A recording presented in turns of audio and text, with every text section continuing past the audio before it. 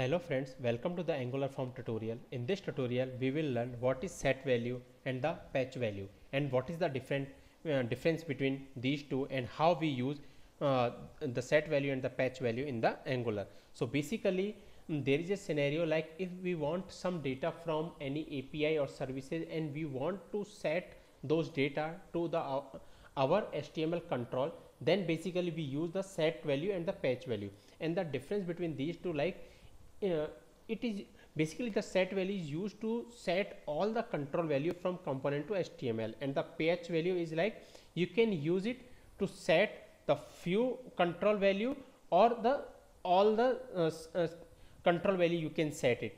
There is a scenario like I want to set some control value, then basically for the set value it doesn't load the data, but for the patch value it load the data. So let's understand more this set value and the patch value using an example. So go to the Visual Studio Code,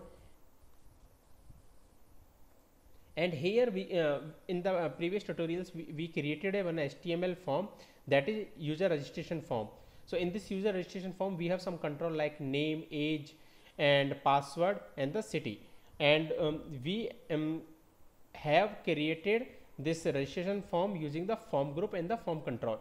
Like as I explained, form group is basically a collection of the form control, and when we use form group and form control, we have to initialize the controls. So now let's save it first and see what is showing in the browser with the previous tutorial. So we can see like it is showing a student registration form and with some controls. So now what I will do, what is my requirement is I want a button, and when I click on this button it should set the respective data to the respective control. So I'll take one button, and the type of this button will be the submit only, and the class I will take as button secondary,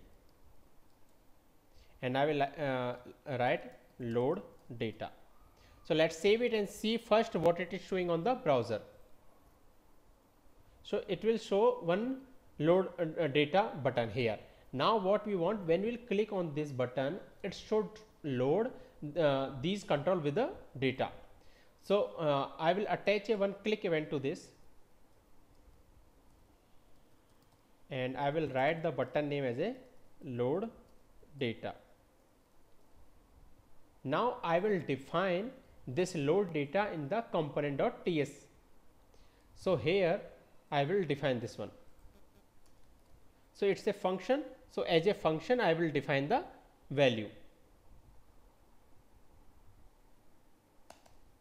and here I will define this value as this dot registration form dot. Now I want to set the value to the control, so set values.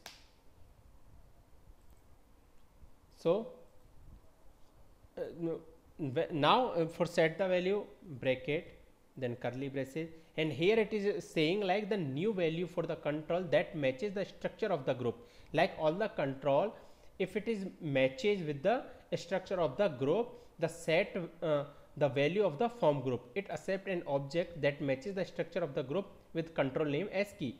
Like what it is saying, like all the control name, it set the value as a key. So we'll understand it. So what it is trying to say, like the control name, like name, it set as a key. So we have to assign the name here, and age I will take like 26. Here I will take password as 123, confirm password as 123, and now address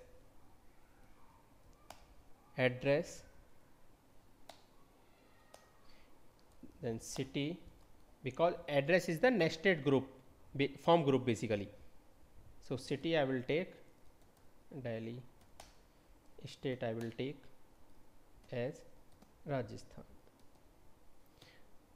So we have defined this function we have defined, and we have assigned all the value. Now let's save it and see on the browser and click on that button.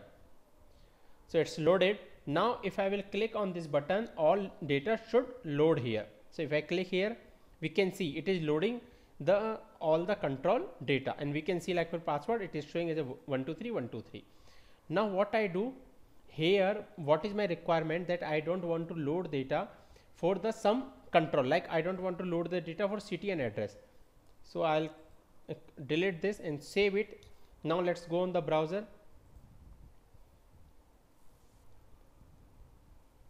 and here when I click on this load data, see it is not loading any data. And if I go to the F12 and we see here what is saying, must supply value for form control with address, like for, it is expecting to supply value for the address also.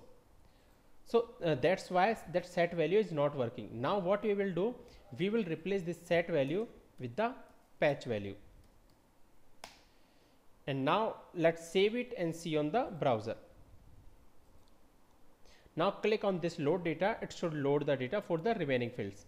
Like we can see it is loading the data for name, age and the password and confirm password. It's not loading for this. So this is the way this patch value works. Like it works for the supersets and the subset as well. So basically that is the difference between the set value and the patch value. And it is useful when we want to fetch data from API and services and want to set all these data into the respective control. Then we use the set value and the patch value.